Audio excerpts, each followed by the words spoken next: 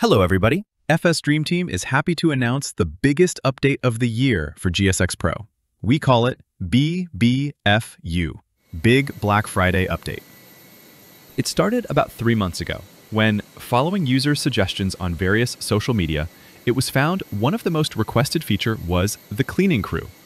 We thought it would have been a fairly easy thing to add, but we realized we needed to improve the custom animation system to give characters a more realistic behavior than what we used to see in passengers, since the cleaning crew has to operate together in a very limited space, like an airplane corridor. The cleaning crew service is called from the Additional Services menu, and it's only available when there are no passengers on board, so either before boarding or after deboarding. The crew will arrive in a small minivan and will take the airplane stairs, or if the gate has a jetway, they will use the rear stairs, so we can finally use it for something, using the jetway if the rear stairs has been disabled. The number of people in the cleaning crew depends on the number of corridors. 4 people per corridor, so we'll see 8 persons with wide bodies and 4 on single-aisle planes. Each character has its own individual animations, and they use various equipment to perform their job. Compared to regular passengers, these new characters have some awareness of each other, so they make space in order to minimize collision in such a restricted space. Because of the variance of random timings, speeds, and corridor lengths, each cleaning service is different, and it's fun to see this coordinated dance. After passing through the whole corridor, each member of the cleaning crew will exit to go back to their minivan, ready for the next service. I know what you're thinking. Is that really all there is to this big update? Is this everything FS Dream Team has been working on for the past 3 months? No, there's one more thing. How many times you thought, I don't like selecting my gate on a big airport with 300 gates not grouped logically? Or maybe, I don't know where's my gate, or if it's good for my airplane, and what if it's taken? Or, can you add a back option to the menu? We added something more to the menu, a whole new application, which we call the Versatile Map. It's versatile because it can be used in many places in GSX, improving its usability quite a bit. Here we used it from the reposition option, so we can check all gates, taxiways, and runways of the airport. We can see at a first glance how many parking spots are suitable for our airplane, which are all those highlighted with a yellow border. Since this is LAX, big international airport, there are quite a few of them, but still, we can see some with no highlight, indicating those are too small for your aircraft, as GSX used to say. We can zoom the map around our position with the Zoom to User button, or by pressing the Z key on the keyboard. You can also zoom in or out with the mouse wheel, and pan the view by dragging with the middle mouse button. Then we have the Zoom Fit button, or the key F, which changes its meaning depending on the context. Since in this example, we have a SimBrief flight plan from Los Angeles to Las Vegas loaded, the map is showing the route, and Zoom Fit will show the entire plan. Now, the map as it is now, it's useful, but it's not that much interesting to see. So let's add a background map layer. This is OpenStreetMaps, which is a free community service you'll surely might know. And it's the default choice if you don't have any other options requiring a subscription. Then we have Google Maps and Bing Maps, and they require to provide your own API keys, which can be obtained from Google or Microsoft. Satellite maps are most useful for scenery developers, especially when creating a GSX profile. So they might already have access to API keys, but they might not be that useful for actual flight. If you have a Navigraph chart subscription, GSX can now connect to your Navigraph account and integrate charts to make GSX all the more usable.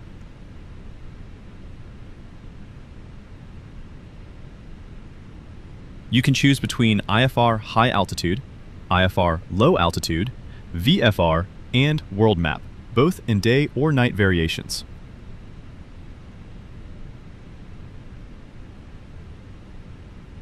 But remember, we arrived here using the reposition menu, so this map can be used as a replacement searching for a gate to move to, instead of the menu, that might have many pages of parking positions, possibly not well organized, and without any help to know where they are.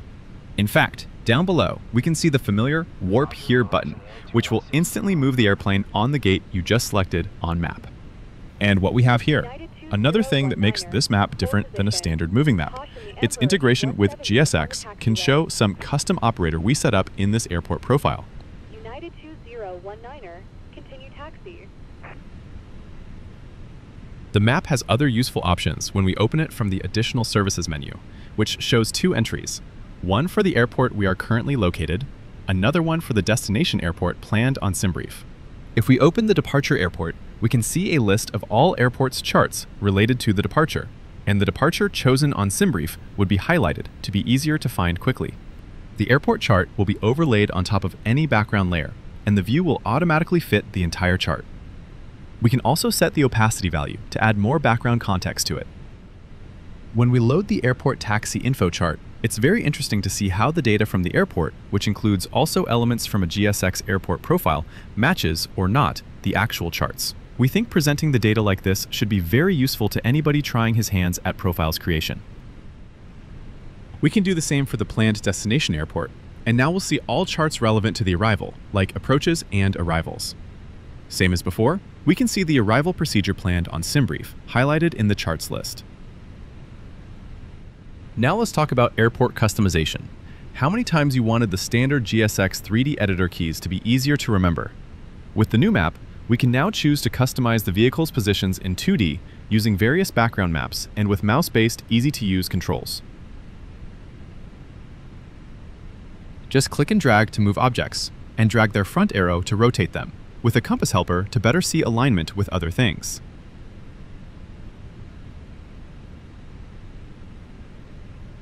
Expert profile creators will find useful to use a satellite map, like Bing or Google, to get a better idea how vehicles are arranged in real life.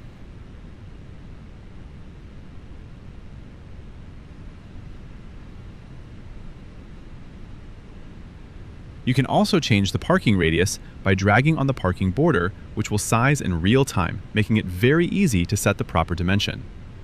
The threshold distance, which is the radius GSX uses to decide if you are inside a parking spot, can be adjusted in the same way.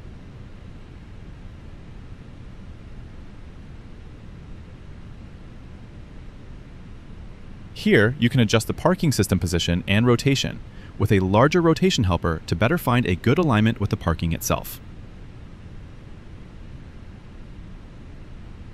When you are done, press the Save button, and your edits will be saved in the airport profile.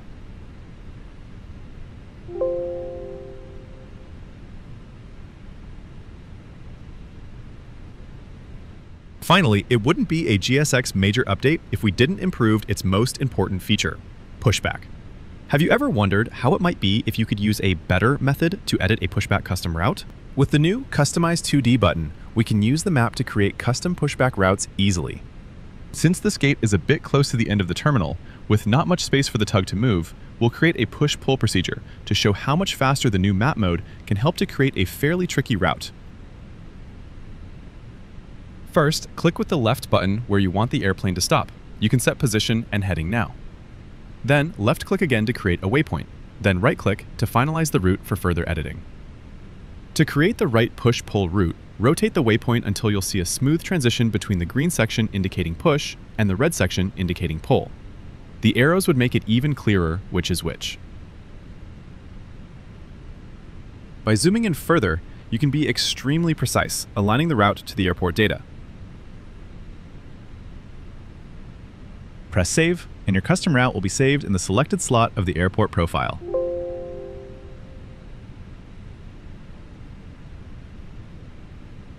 Now let's give a proper name to our route, first by clicking the Label button, which will automatically read the name of the taxiway and your final orientation, and edit it to add a push-pull indication, which is always useful to see in use.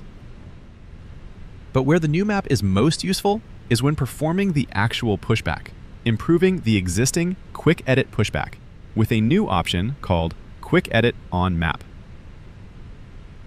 The normal pushback works as usual, but after the headset operator asks for the pushback direction, we can now choose between the traditional 3D Quickedit or the new Quickedit on Map.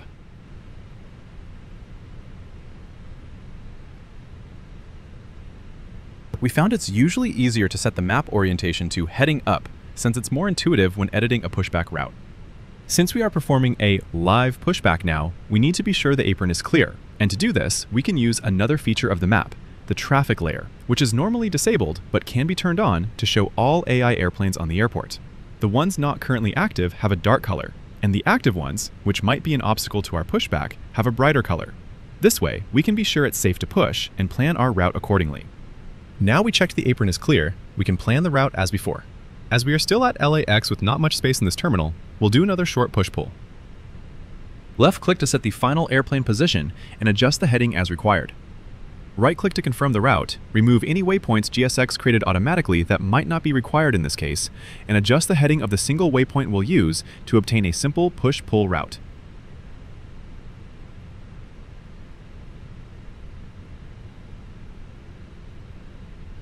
This looks good. Now click Save and we'll return to the point where we were in the actual pushback service. Now we got back to the parking brakes release message, just like with the standard pushback. The route you just created this way has been saved in the quick edit slot for this parking position. And if you'll ever use this parking again in the future, this route is already there and you'll just choose Use Saved Quick Edit. The pushback crew is executing our custom route as requested. This is the first push section. Now we are at the waypoint we set before, where the tow tug reverses the direction and start the pull section. Here the tug is pulling, and at the end of the pushback, we are exactly in the position we set before. Now the headset operator has concluded the procedure and she's waving us goodbye, so we are free to taxi now. But we want to check, where's the runway we are supposed to take off from? And the map can help us here as well, with the new option, Select on Map. This option is always available in all situations where you are not parked and open the GSX menu. So it's the same whether we are taxiing before taking off or we just landed. We can see that runway start positions are displayed in gray. So we go to 24 left, select it, and the familiar GSX selection menu will show, with options like Show me this spot or Just warp me there. Let's check where the runway is first. Okay, it's just 363 meters in front of us. It won't be a long taxi, but we are lazy, so we'll warp. Open the map again, select the runway start, select the Just warp me there option, and boom, we are there, ready to take off. Now we are in flight, so let's see what the new map can do for us. Yes, there's a moving map option now, which is a different mode that activates when in flight, and works as expected with the Follow User option enabled automatically. We can load different maps, like our planned departure, and see how our airplane is following it on autopilot. We can change the map orientation as well to track the airplane while it's moving and changing course. The map can be freely explored, and panning the map by dragging the middle mouse button will automatically disengage the Follow User mode, so we can look around freely. But we are not restricted to just look around. Airports are clickable, and if you want to check any other airport on the map, maybe because you need to plan an emergency landing, you can do so by clicking on an airport, which will load its data from the sim, with the option to use your Navigraph charts as well. Now let's have a look at our destination, Las Vegas, and see where we might want to park there. Click on it, and the airport data will be loaded, with all charts at your disposal. Terminal 3 looks good, with plenty of gates suitable to our A320, so we'll choose one. This will select the gate in GSX, so by the time we'll land, after the landing roll ends, the parking will be prepared with all vehicles waiting for us. We can also use the map to change the gate, in case ATC would assign us a different one. Select Change Facility and choose Select from Map. The map will open showing the gate we previously selected, so we can change it as required. After landing, when opening the GSX menu while taxiing, you'll still have the option to view, change, or reselect your gate from the map, eliminating the need to scroll through pages of menu options to find the right location. We believe this will significantly enhance the user experience in GSX, and we're excited to finally release this major update. Navigate with the brand new map. Get the cleaning crew in just a snap. GSX Pro is the place to be. Grab the update.